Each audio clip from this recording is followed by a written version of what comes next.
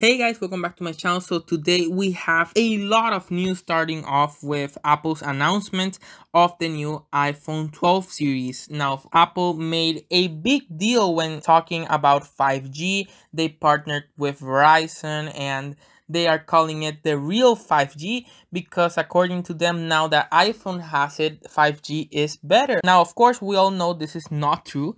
5G has been out for 1 year now. It was first announced on 2018 and we saw the first device with 5G on 2019 with the release of the Galaxy S10 5G. The iPhone 12 mini and iPhone 12 are very similar devices to last year's iPhone 11. Minor upgrades in the camera department.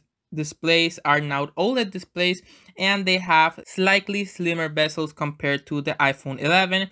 iPhone 12 mini is powered by the Apple A14 Bionic chip and its price is $699, while the direct successor to the iPhone 11, the iPhone 12, is priced at $799, so a price hike of $100 for 5G and a new OLED display at 60 Hz. Now, iPhone 12 Pro series brings more improvements into camera department, better low light performance according to Apple in all three camera lenses, ultra wide, and telephoto camera. Price of iPhone 12 Pro and 12 Pro Max are the same in the US compared to the iPhone 11 Pro and 11 Pro Max. However, I learned today that in other countries like India, the iPhone 12 mini is priced at $950, while the iPhone 12 Pro Max 5G base model is priced at $1,770.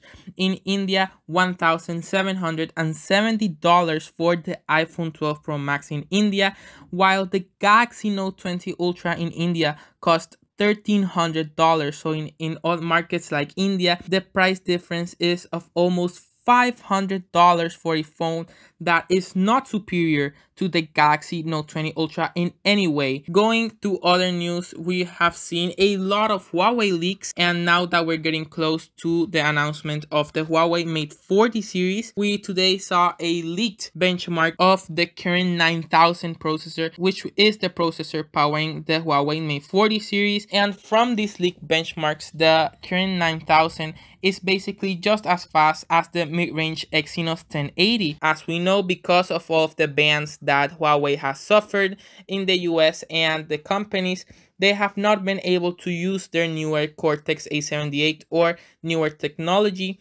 So what Huawei did was to overclock those cores to get it closer to 2020 chipsets. And they definitely achieved that with basically the Kirin 9000 being 5 points more than the Exynos 1080. Not the best performance, but a big improvement over the Kirin 990. Now going to Samsung news. Yesterday we saw a leak that Samsung is already working on the Samsung Galaxy A02 and Galaxy M02. Basically, both of these devices are expected to be identical to each other, and according to this leak, Galaxy A02 will come with 2GB of RAM, 32GB of internal storage, and will be powered by the Snapdragon 450 processor, similar to the Galaxy A01, and a 13-megapixel main camera, 2-megapixel depth sensor, and an 8-megapixel selfie camera, along with a 3500 mAh battery. Price of the Galaxy A01 is expected to be $130, while the price of the Galaxy M02 is expected to be $99. So very low-end devices, both powered by the Snapdragon 450,